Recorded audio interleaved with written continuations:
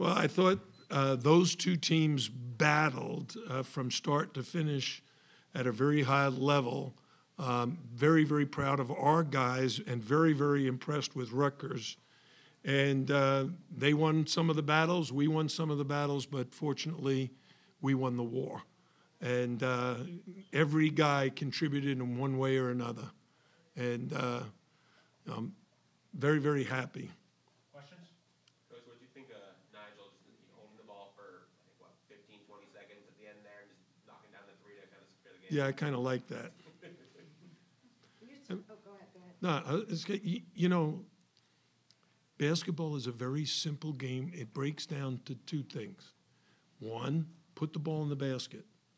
Two, keep the other team from putting the ball in the basket. And you have to work really, really hard at both. At the end of the game, everybody's exhausted. Nigel is a fantastic three-point shooter. He did not have his normal great shooting game tonight. He struggled in the first half to make a shot. But I told him at halftime, keep shooting. The chances are with guys like him and Isaiah, they can have a bad period, 5, 10 minutes, 15 minutes or half. But by the end of the game, chances are everything is balanced out and they make big plays. I want to ask in general about the guards. I mean, there was a lot of attention on the matchup of Omer and Omiyuri, but And how was that matchup? That was interesting. That was fun to watch. But yeah, if you could talk about that matchup and then how the guards really came to the rescue when you guys were down by 11. Yeah, that's like, I'll use the expression, like two sumo wrestlers. They're down on the low block in the paint, wrestling for every inch of the court. And Amari is a big-time athlete, incredible length and jumping ability. And I think Norshad, played him to a standstill. Oh, he's not as tall, but he's such a workhorse. He's a relentless worker. And our guards, on the other hand, when Bensley Joseph came in the second half, everything changed. He was awesome. Defensively, he picked up our defense. Offensively, he got other guys involved. He made a couple of key baskets himself, a layup, a little jumper. And, you don't have to score double figures to have a huge impact. You can do it in a lot of ways. He had a steal, a rebound, a block shot. How about the block shot to end the half?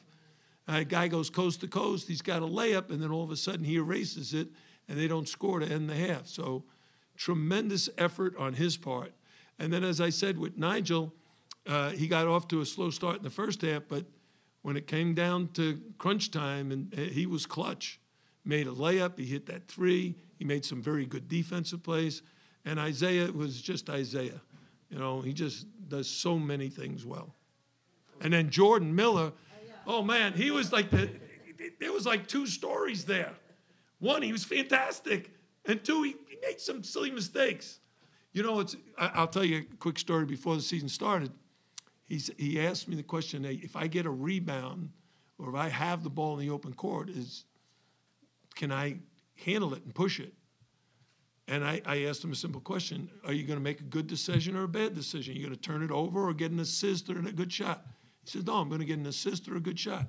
So I said, then do it. I'm not going to stop you from doing something you do well. And quite honestly, he does it very well every single day. So it's really, what do you call that when someone does some stuff that's not normal? Uncharacteristically, he turned the ball over, went around his back, and it was a turnover. He dribbled the length of the court, and the guy stole it off him, and there was one more where he rushed one and ended up a turnover. But I'm not taking him out. The guy is great. He's a fantastic basketball player. Defending, rebounding, sharing the ball, scoring, driving. I mean, you got to love him. Yeah, it was kind of interesting because at the timeout, late in the game, we called a timeout and we said, we're going to run a certain play. But if they go to the 2-3 zone, we're running this. So as a player, I'm telling you, that's a real challenge. You got to remember what we're in, and then you got to read the defense as to what they're in, and then execute it. And what ended up happening, They switched to the zone instead of the man-to-man. Norshad set a flare screen for Isaiah. They jumped to guard Isaiah, of course. Everybody does that. Norshad slipped that screen, and Nigel hit him. 15-foot jumper, nothing but net. Beautiful execution after a timeout. And then I also want to ask about, A.J. Casey and how he's really grown into this every-game rotational player for your team. Yeah, we didn't use our benches much tonight. That's something I desperately want to do, but it's the game. I'm just trying to win the game. And when the game is over, we'll go back and look at it and see if we should have done anything differently. Coach, it's a Wednesday night, and it was a packed house here. The crowd was fantastic, wasn't it? Indeed. After the game, my wife told me that the fans stood for like the last 4 or 5 minutes of the game. That was awesome. And honestly, it's been building towards that. That shouldn't be a surprise to us now. It should be something we greatly appreciate and are very grateful for the support we're getting. The band was great, the cheerleaders, the dance team. We're really creating a home court advantage, and they're really our sixth man.